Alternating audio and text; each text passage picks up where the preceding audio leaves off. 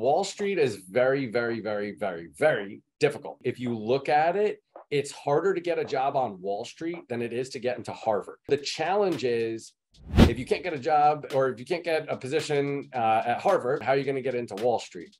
Well, unlike Harvard, there's a very specific skill set, financial modeling, networking, and interviewing that go into getting a job on Wall Street. That's something that I've taught thousands of students successfully over the years, and something that I could honestly teach to anybody. Wherever you're working, everybody's rowing the boat in the same direction. So it's not like you're gonna get backstabbed and stuff like that. It's real teamwork, team effort, but it's super, super competitive. You really have to make sure you keep up with everybody else. If everybody else is staying late, you need to stay late. If everybody else is working on deals, you need to work on deals. I would say it's very difficult to get the job, but keeping the job is also a huge part of it. Getting promoted, you really have to go above and beyond the call of duty. I would say working on many deals, doing difficult work, that's definitely going to help you tremendously. If you're not actually doing stuff that moves the needle, isn't really going to help you all that much.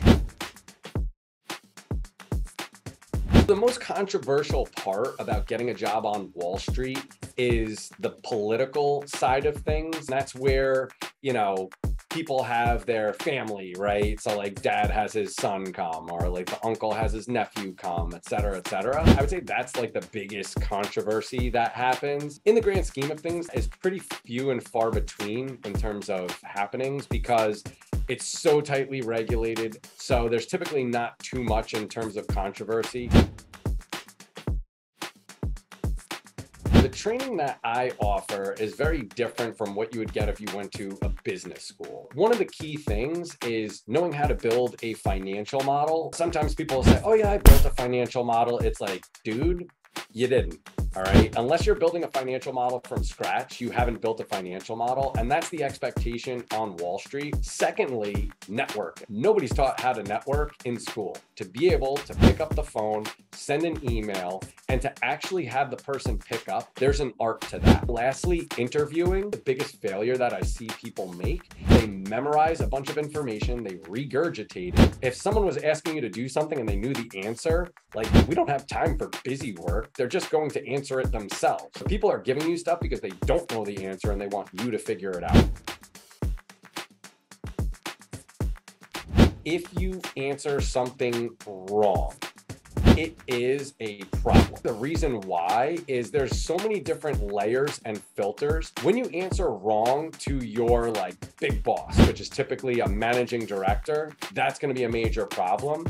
They're going back to the client, and if they give the client the wrong information, that is going to be catastrophic.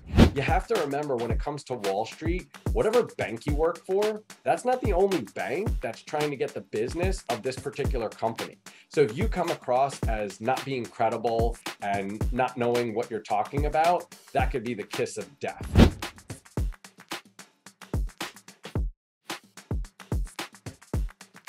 I just feel really discouraged. Oftentimes, folks don't know what they're doing wrong. Am I saying something wrong? So the real key is feedback. The problem is it's very, very difficult to get feedback. So that's another thing that I really pride myself in, making sure we have mock interviews. You get good, solid, genuine feedback from people that know what Wall Street is all about. And that way you can actually fix whatever problems you have. That's where having a network comes in. That's where having mentors comes in as well. You need that open and honest feedback. It's not necessarily a particular word, unless you're really saying as you already know. I think that would be a little bit arrogant or cocky if you just say as we already know, because we're all investment bankers. It's whoa, bro, you haven't gotten here yet. I would say that's the type of stuff that you really want to avoid. You want to come across as super humble. You want to be very deferential and respectful of the people that you're interviewing with. I always recommend making eye contact, smiling a lot. That's going to be very important, being super positive, and also understanding they're going to try to rattle you. If you know what you're talking about, say so. If you don't know what you're talking about, also say so. because they'll say like, are you sure about that? And you actually are, but now because they said that, you're gonna second guess yourself. Don't second guess yourself. You're cool. Just make sure you come across as knowing what you know, but also being very mindful and aware of what you don't know as well. The real key with what we do in the Road to Wall Street program to give folks confidence is we get them the reps. We get them the real world repetitions where they can build that confidence for themselves and also with us. Think about it. If I told you like, hey, I need you to shoot a foul shot for $1 million.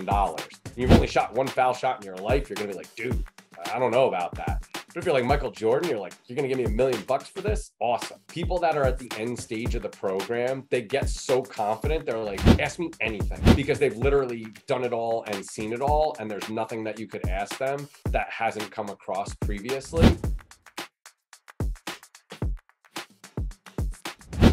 You're going to be very attuned to what's going on in the market, depending on the industry that you're in. The market in general, economics, knowing what's going on with interest rates, things like that, staying on top of that and really managing expectations. I really can't stress that enough. You definitely want to underpromise and overdeliver. I know that sounds like super cliche, but you're going to have multiple people asking you to do stuff and multiple people counting on you. And there's always some sort of deliverable. So typically you're going to have a meeting with a client and you're going to review the materials multiple times. There's going to be multiple iterations of that you're going to do on a given day.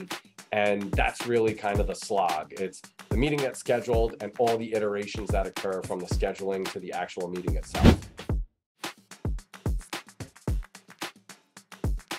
Movies are actually very accurate with like the crazy asks that people will have of you. I routinely ended up having to take materials to people's houses in the middle of the night.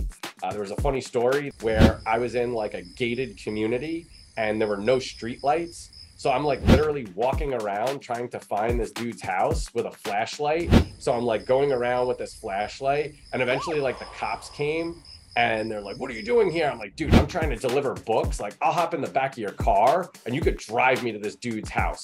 I don't actually look like a robber. I'm wearing a button-down shirt and slacks. I don't think I'm really that threatening. That's the type of stuff that really does happen.